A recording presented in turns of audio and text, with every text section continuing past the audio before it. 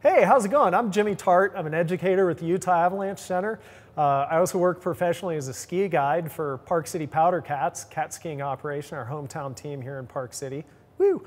I also work as a guide and forecaster for Majestic Heli Ski in Alaska and an educator for Silverton Avalanche School out of Silverton, Colorado. I was a ski patroller for 15 years. So what we're doing here tonight, it looks like the backcountry is going to be a really busy place this year. So Utah Avalanche Center is making a really big push to bring education to people. So rather than having you have to come to us to get one of these talks, here we are on Instagram Live bringing the information to you. So what this talk is, the Know Before You Go program was created in 2004 after an avalanche accident not too far from here over in Provo Canyon, where a couple of young men were killed in an avalanche on a high danger day. After the accident, we realized that these young men had no idea about avalanches or avalanche danger or anything like that. So after that, Craig Gordon created this presentation designed to be easily taken out to schools or wherever to bring a little bit of knowledge to people and hopefully drive them towards some classes and get some formal avalanche education. So rolling into this, it's important to know too that the Know Before You Go talk, it's not just a Utah thing. This was created with input from professionals all over the country. So no matter where you are, this talk is going to be really relevant to you. You could be in Colorado, shout out if you're in Colorado. You could be up in Montana, Alaska, wherever. But yeah, it'll be good for you. So if you're watching this, I would say it's pretty safe to say that you love to play on the snow. I mean, I certainly do. I think last year was a little bit different of a season, but some of my years I'm getting in 200 plus days on the snow. Those of you who came to the snow from the beach, you could probably go to the beach and look out and see riptides and stuff. I go to the beach and all I can think of, I saw Jaws at a really impressionable age. So like that's all I can think about. I just see giant sharks everywhere. But if you grew up on the beach, you can probably look out there and just by looking at the waves and stuff, you're going to be able to see where riptides are and sandbars and stuff like that. Well, here in the mountains, with avalanches being the big danger, it's the same way. You've got to get a little trained up on what to look for. So, you know, the problem being some of these signs are a little bit more subtle. We'll talk about them a little bit in this, you know, in this live stream, but I definitely encourage you get some formal education, and we'll get more to that on later, more on that later. One of the things you'll learn in a level 1 class or level 2 class, if you've already taken a level 1, is there's actually a lot of different kinds of avalanches. I like to think of avalanches a lot, that they're a lot like cakes, mostly because I like thinking about cake. But there's all kinds of different cakes, right? You could have a red velvet cake, you could have a German chocolate cake. They all have a lot of things in common that are basics, you know, like flour, sugar, eggs, stuff like that. But when you put all the ingredients in the recipe together in slightly different ways, you get a slightly different end product. Well, avalanches are the same way. So the term avalanche can cover everything from a loose snow avalanche to a slab avalanche to a wet avalanche, and sometimes they're dry avalanches. There's a lot of different terms, a lot of different specific types of avalanche that one word covers. So if you didn't know that, find out more about it in the next class you take. The basics, though, of all avalanches, like to make the cake analogy again, like most cakes are going to have some kind of flour and eggs in them. But all avalanches, one of the things they share in common is strong snow over weak snow. So that's something that when, you know, it looks like maybe even next week we're going to start getting snow here throughout the West. Next week, start looking into things like strong snow and weak snow and see if you can find them outside. This strong snow and weak snow can come from different processes too. One of the most common ways that we get really strong snow that's got really tightly bonded grains is from wind effect. Settlement can also do that. Weak snow comes from a couple different ways too. Lightly fallen snow with no wind is going to be very weak. It's easy to blow that powder off in your hand because the bonds in between them are really weak. Cold, clear nights, too, can also produce this kind of weak snow through a process called faceting. I'm not going to dive deep into that because there's a lot of science in there, and it just doesn't look good when I try and explain it. So where do avalanches occur?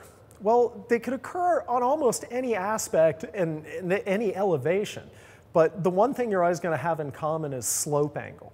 A really important thing to be able to know how to do in the backcountry is how to be able to measure slope angle. There's a lot of different tools out there. I carry a slope inclinometer on me every day that I go ski in the backcountry. It doesn't even live in my pack. It lives in my pocket, so I can get it out real easily. There's also great online resources, such as if you're one of our local Wasatch skiers and know the Wasatch Backcountry Skiing desktop map, it's fantastic. There's slope angles in there. There's another website, CalTopo, that is what I prefer to use for measuring slope angles, Gaia, the list goes on and on. But all avalanches are going to have something in common, and that's going to be slope angle. Most of them occur between about 30 and 45 degrees. So I tell people, start training your eyes up, even when you're skiing at the ski area, to look for slope angles of 30 to 45 degrees. It's most of our experiences with avalanches, if you're a recreational skier, you've probably seen a lot of avalanches on videos where professionals are skiing in Alaska or Canada or someplace like that, and they show these giant, massive avalanches chasing them down. Well, the fact is that size doesn't really matter. Small avalanches can be just as dangerous as the large avalanches. Here in Utah, we've seen a lot of fatalities over the years out of avalanches of the smallest sizes. So again, slope angle is what you need to look out for, not necessarily size. So going back to the videos that we've all watched a lot of people skiing in Alaska, well, the people you're watching get paid to go ski in Alaska, to go heli ski with cameras in Alaska, because they're the top 10th of 1% of skiers and boarders in the world. They're the best in the world. Yeah, that's not most of us. I've been around a lot of avalanches, and you can't just ski out of them. That's just not really the way it works. So what happens if you do get caught in one? Well, the feeling of getting the floor yanked out from under you really quickly. It's kind of like when you run as fast as you can onto one of those moving sidewalks, like at the airport. Yeah, things start happening really fast, and your odds of being able to just stay on your feet are really slim.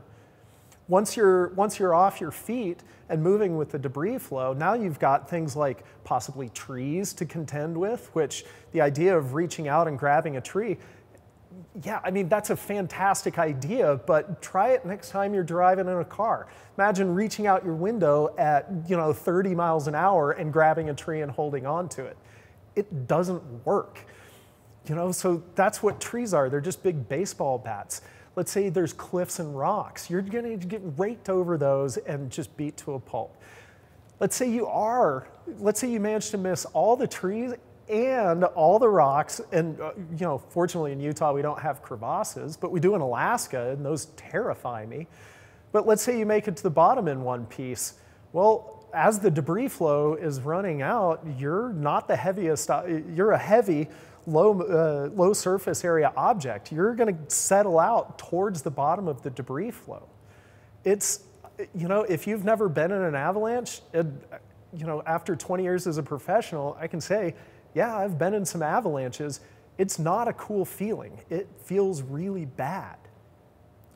Hopefully you've got good partners who have been training their partner rescue skills, and they can come down and get you as fast as they can. But start thinking about this in terms of time. How long is it going to take your partners to make sure the scene's safe? 30 seconds, maybe a minute? How long is it going to take them to activate the EMS system by calling 911? Well, okay, there's another minute right there, let's say, if they do it quickly. How long is it going to take them to travel down the bed surface of that avalanche path? Ooh, depends on the size of the path, but that could easily be another couple minutes. Well, how good are their beacon skills? Have they been practicing? You see how this time could definitely start adding up? it adds up real fast. It's one thing to have all these, intentions of skiing some powder and maybe even intentions of like doing a good rescue, but the fact is it can take a really long time. There was a data set that was collected in Switzerland, 2004, so coming on 15 years ago, that looked at burial times versus survivability rates in avalanches. It was in Switzerland. They have a lot of government funding there to do a lot of really cool research, and that's where it came from. But what they found out was that after about 15 minutes of burial, your odds of surviving an avalanche drop into single-digit territory. It's a really tough thing to rescue somebody out of an avalanche, and that's with good skills. The reason being, it comes down to extrication, really. Let's say your partners are the best beacon searchers in the country. They've been training. They find you. They travel down through the debris field, and they get to you, and they nail their beacon search, and they're on you in 4 minutes. Well, without oxygen, human brain cells start dying at about 4 minutes, so you're already probably starting to black out, so you're not going to be conscious at this point. So they've done their pinpoint search, and they know where you are, and they get their shovels out, and they start digging. Average depth for avalanche fatality, average depth of burial in North America is about 2 meters. To dig somebody out, to extricate an average size adult out of 2 meters of snow, you're going to have to move about 2,000 pounds of snow. How long is that going to take? Kind of bad statistics, but what I want everybody to get out of this is that the key to surviving avalanches isn't to be the gnarliest rider in the world. It's just not get in one in the first place. Some more statistics, because who are we kidding? Like, no presentation is complete without at least like some talk of like graphs and slides and statistics.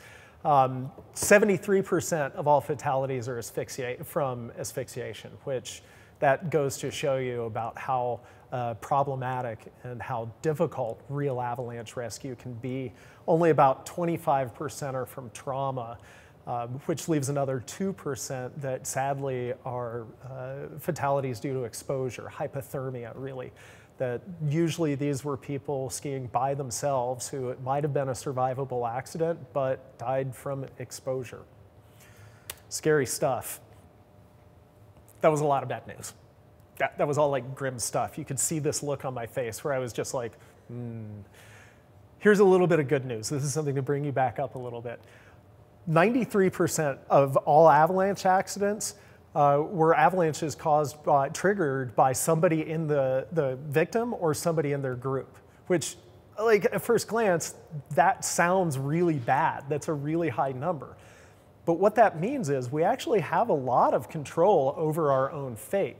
It's our personal and group decision-making processes that lead to these accidents. But now that you know that, with a little bit of education, you can learn some tricks and skills to offset those heuristic traps, keep you a lot safer in the backcountry. You know, sometimes in mainstream media reporting after an avalanche accident, they kind of make it seem like maybe the avalanche kind of struck without warning. The avalanches aren't dragons lurking under bridges waiting for innocent people to cross them. There's a lot we can do to help prevent these accidents from happening to us in the first place. So this is step one in the education. Let's keep going. So nearly all avalanche accidents happen in the backcountry too. You know, I say nearly because the odds are 1 in the hundreds of millions of being in an avalanche accident inbounds in open terrain at a resort. It's something that I could go on for a long time about, but I won't. Inbounds at a resort, you're probably going to be pretty safe. Ski patrols and ski area avalanche forecasters do a huge amount of work to make sure that these areas are safe to ski as long as you're in open areas. I'll talk more about the signage at ski areas. Yeah? Pay attention to them. These are great signs that you should probably not be in an area. But back to the subject, nearly all avalanche accidents happen outside the resorts. Here in Utah, we're pretty lucky. We have a lot of great ski areas that also have great backcountry access right next to them. So it's super easy to just pop out a gate and go ski in the backcountry. It can be a little bit of a troublesome thing though. You know, we get used to riding around in these ski areas and seeing this adjacent terrain, and it becomes very familiar. Well, the ski patrollers weren't up and out the door at 5:30 in the morning to go put some shots into those adjacent areas. There's no DOT teams with howitzers shooting them to make them safe for skiing. That work doesn't happen in the backcountry. So whether or not you see these adjacent areas all the time, it doesn't mean they're necessarily safe. It's a completely different environment once you go out those gates. So here I've got the number, 12% of avalanche fatalities occur after leaving the resort boundaries. That's 12%. That's a 12% that we could easily make a smaller number with a little bit of education. You know, there's signage, the information on the avalanche danger in the backcountry is available. There's forecast centers all over the country that their sole mission is to get you the information you need to make those decisions that are going to keep you safe in the backcountry. Talk more on that in just a little bit. So to start laying out a path to the future for your safety in the backcountry, I'm going to start with one thing: get the gear. This is the easy part of the whole equation. So by gear, you know, I'll talk more about it in a second, but there's a couple pieces of basic safety gear that are mandatory every time you go in the backcountry. It's not just good enough to have the gear, you got to know how to use it, so you got to get the training. It's not just get the training and knowing how to use your gear, but knowing how to keep yourself from needing to use it. Get the forecast. Like I said a second ago, there's forecast centers all over the country that are dying to get you the knowledge. You can go to avalanche.org. If you're watching from any place else, if you live in Colorado, you can go to the Colorado Avalanche Information Center. You know, they're all over. You can get from avalanche.org to whatever part of the country you need to. Even if you're doing a trip to someplace else, let's say you live in Colorado and are going to Jackson, you could go to avalanche.org and you can find a link to the Bridger-Teton Avalanche Center, for instance. Get the picture. I talk about get the picture as put all these things together. There's kind of a lot going on, and there's a lot of different aspects to avalanche safety, but it's possible to do. You don't focus on any one piece of it at any one time. You got to put everything together to get the picture. And the last one is get out of harm's way. There are some kind of general rules of backcountry safety that kind of more like etiquette, like don't stand around at the bottom of a slide path. But I think of it as some days it's just not the day to go out there. On high hazard days, I would rather go ski moguls than get caught in an avalanche. So getting out of harm's way can be just as simple as staying at the resort. So let's talk about the gear for a second.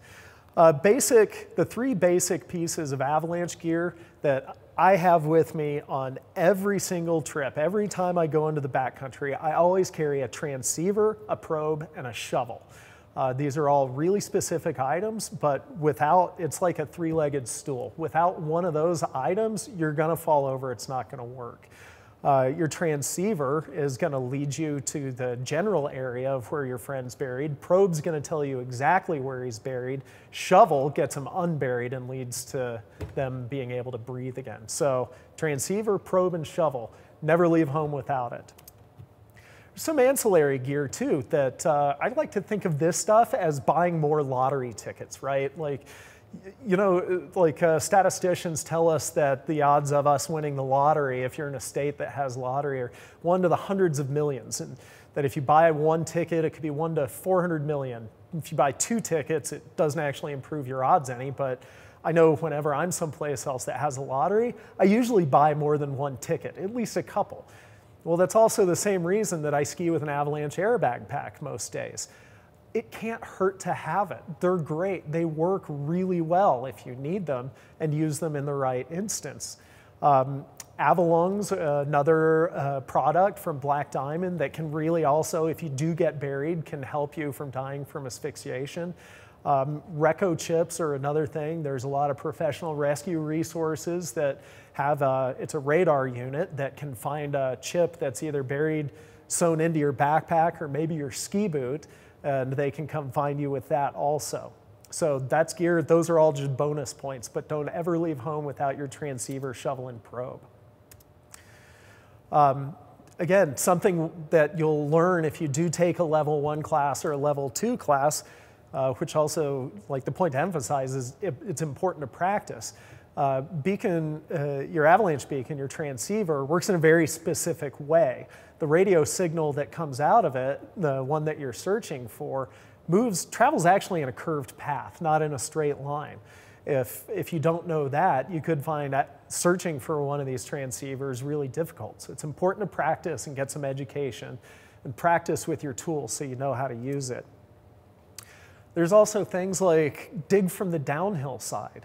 An important part of avalanche education these days is strategic shoveling. My dad, thanks Dad, always joked that if I didn't pay attention in school, I was going to end up digging ditches. And I totally consider myself to be an expert level shoveler. It's something I train all the time. It's important to be able to do it. But if you have the right tactics and techniques, you're going to be much more effective at it and not just dig a huge hole in the ground. You'll actually be able to rescue your buddy. So again, gear only works if you practice a lot. I start my season, my first 3 or 4 tours of the season are mostly rescue practice. When I was a ski patroller, rookie ski patrollers, we would have them practicing beacon drills at least once or twice a week, shoveling drills definitely once a week. These skills are all really hard.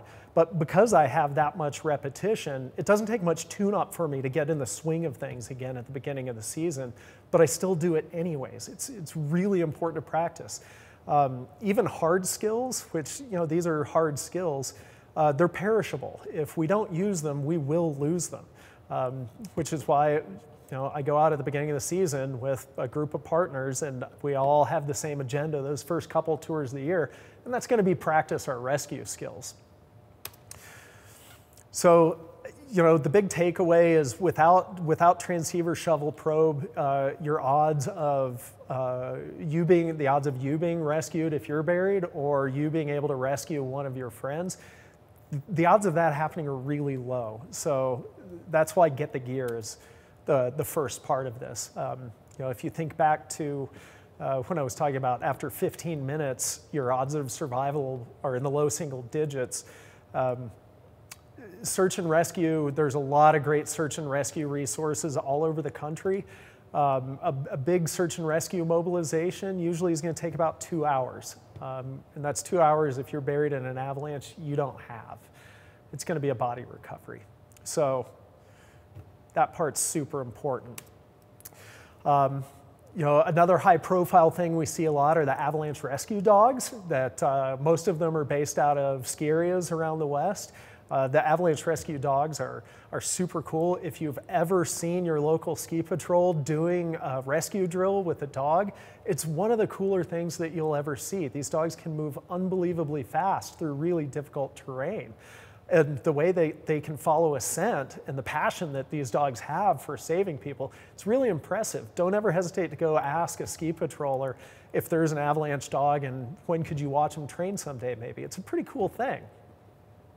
Again though, how long does it take an avalanche rescue dog to get into the backcountry? Well, it's a search and rescue resource. It can take a very long time. It's definitely not something I ever count on as a good part of a rescue plan. And keep in mind too, a lot of the best riding that we all want to do, let's face it, if you're listening to this, you like riding powder, right? That's what I love doing. But good powder usually comes on storm days. One of the fastest ways search and rescue resources are going to get to you in the backcountry is by helicopter. Helicopters don't fly on storm days, so keep that in mind. So get the training. This is, people were skiing backcountry for a long time before we had really cool avalanche airbag packs and all these great transceivers and modern tools and everything, but they had really good training. If you're watching this and curious about getting some more education, if you live in Utah, you can go to utahavalanchecenter.org/education. We have links there to all the different education providers throughout Utah. There's a bunch of them.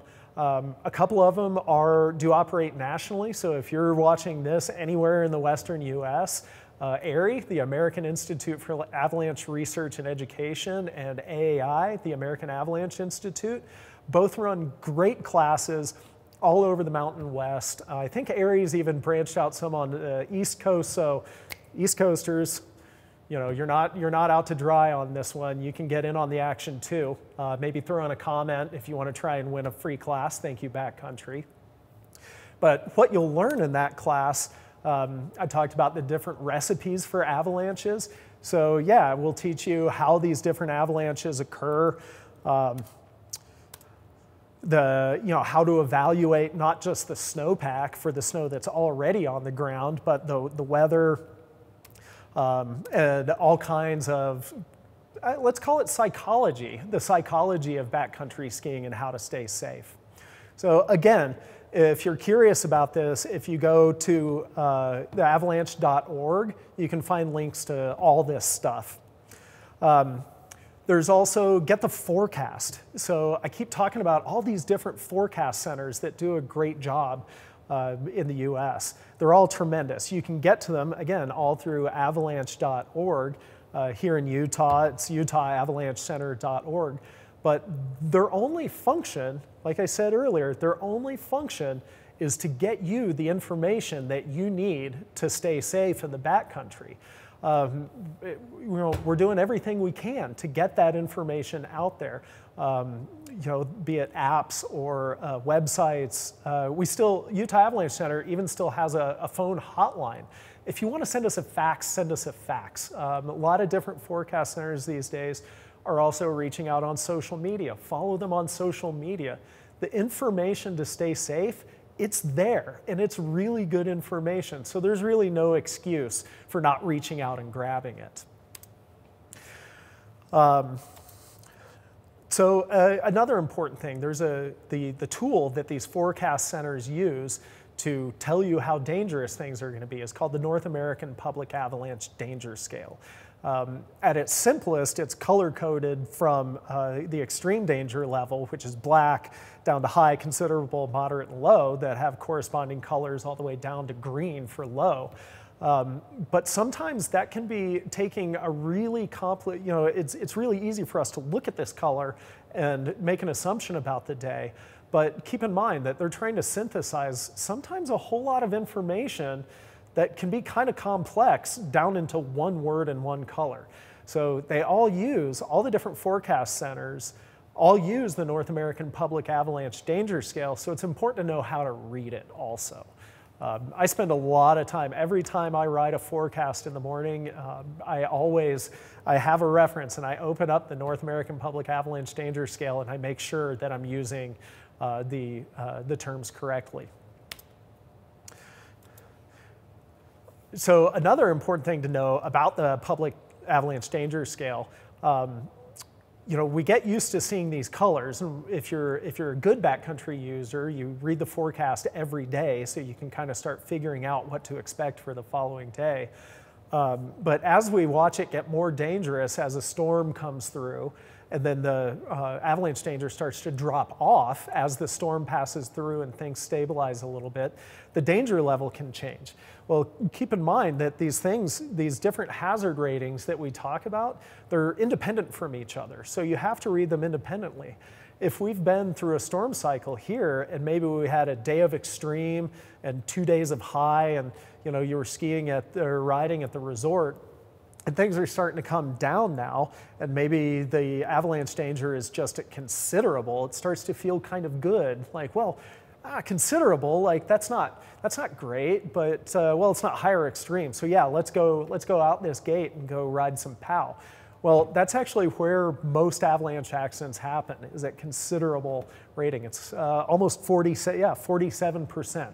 So almost all fatalities happen there. So that's a sign right there. If it's a considerable day, you know, it's kind of at that, right at that middle ground of it's not really dangerous, but it's also not really stable. So be careful on those days.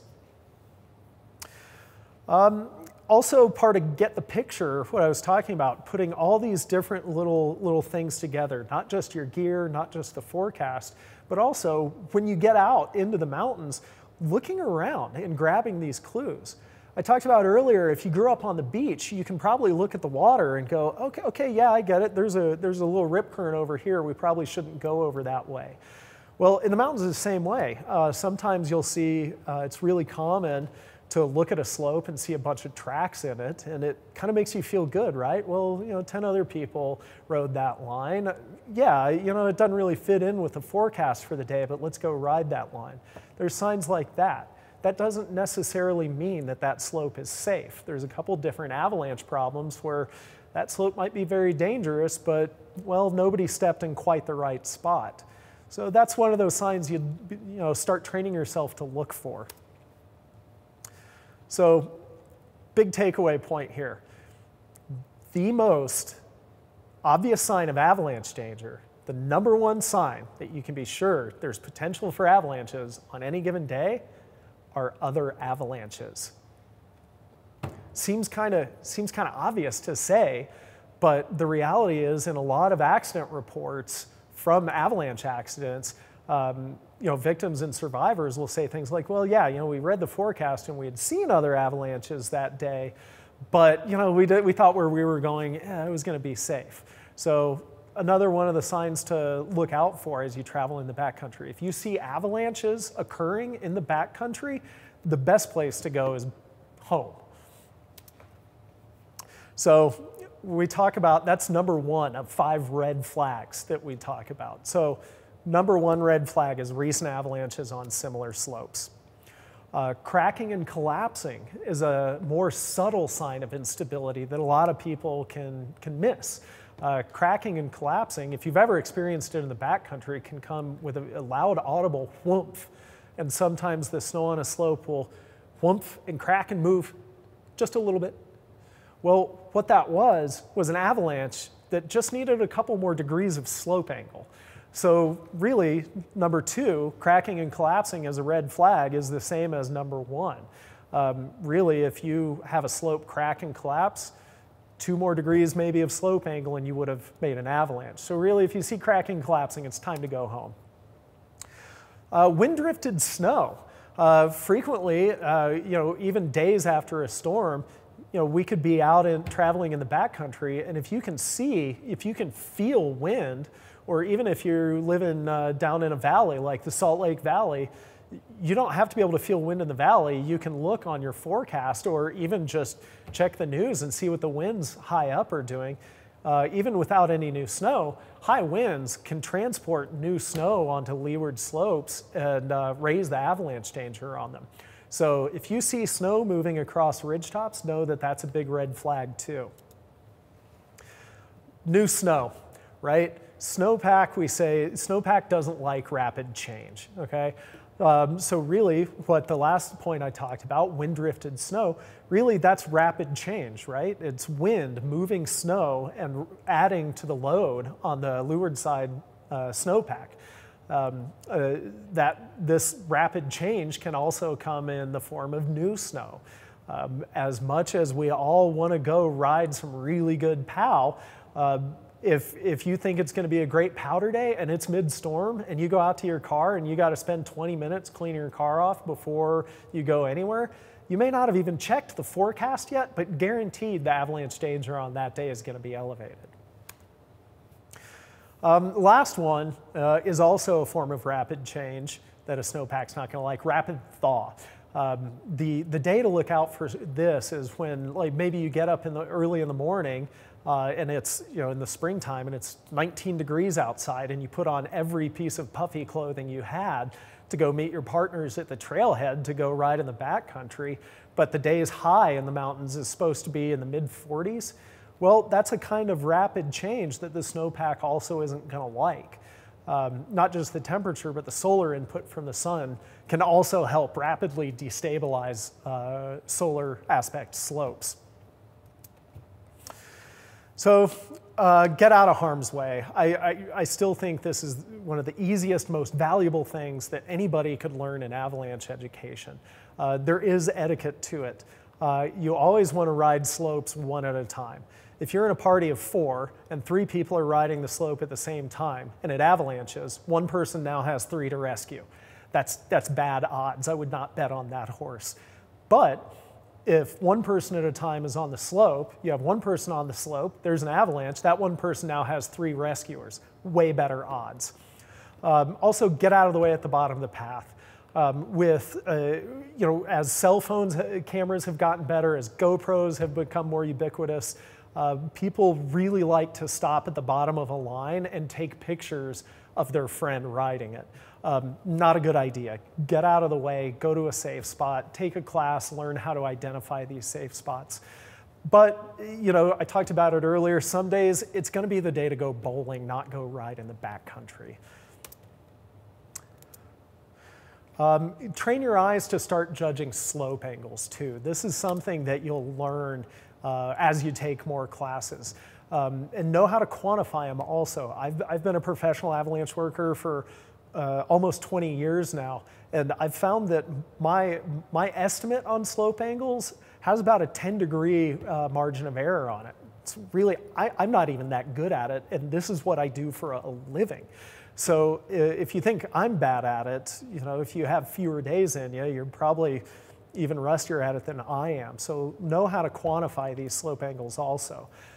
Under 30 degrees, kind of call that green light terrain. It's going to be really hard to create an avalanche on a less than 30-degree slope. Also, know how to evaluate the slopes that are adjacent to where you're riding, because just because you're on a 17-degree slope doesn't mean you're underneath or within range of a 40-degree slope. So, keep in mind, slope angle is not just where you're riding, but what's around you also. Above about 50 degrees, avalanches are actually really rare because the snow continually sheds off them. It's sometimes really fun to ski these really steep slopes, but past 50 degrees for the most part, we're talking about alpine climbing and ice climbing. So it's not really going to be fun skiing anyways. So train your eyes for that just right 30 to 45 degree slope angles. This is where most avalanches occur, and start getting used to seeing those. So also get used to looking for different types of avalanche problems can show you different types of surface textures. This is a really subtle thing that, gaining this knowledge really only comes with time. So when you are out riding in the backcountry, stop every now and then, take a look around at the surface of the snow around you, see how it feels and see how hard it is, and start training your eyes up to be able to evaluate that stuff. Before you ride a slope also, something that's a risk multiplier are the potential consequences of where an avalanche is going to take you. Is it going to take you into a gully? Are there trees it's going to rake you through? Are there cliffs, rocks, and crevasses that it's going to take you into? Or is it just flat out a really big path that could potentially slide? Frequently in avalanche accidents, these are going to be what ultimately end up turning a good day in the backcountry into a possible fatality or injury. As the backcountry gets more crowded, it's a slow trend that we've noticed over the last about 10 years that I think is going to be a really big hazard this year is crowded backcountry. Are you putting other people at risk? Just recently on Teton Pass in Wyoming in the last couple of years, there have been a number of rider-triggered avalanches that have hit cars on an open road. You do have a responsibility, not just to yourself and your touring partner, but other people that could be out there. None of us live on an island as much as we'd like to think we do. Your actions can intertwine others. So make sure there's nobody below you also before you ride a line. take a look around. Also consider that if you get into an accident in the backcountry and search and rescue has to come get you, you're also exposing them to potential hazards. So keep in mind that bigger picture of who else is out there in the backcountry. So as I wrap this up, we're getting to the end of it, of all the like me talking and telling you all these like really scary, really dangerous things, and all these horrible things could happen to you. I don't want this to scare people away from the backcountry. If anything, we're all better off with more people in the backcountry for lots of reasons. It's good for the industry. It's good for, we could help protect our public lands. This is where most backcountry skiing is done. So there's all kinds of great reasons to have more people out there. So I want you to come out into the backcountry. It is doable, but you gotta get some education. There's so many great education resources out there. It's a great place to go learn things and challenge yourself and see some amazing places and ride some excellent POW too. It is doable. I do this hundreds of days a year for profession, and well, it's working for me. So get the education, get the gear, get the training, get the picture, get all these things together, ask questions, be curious. It's a really neat world, but come out there, get it all together, and come join me in the backcountry. It's a neat place.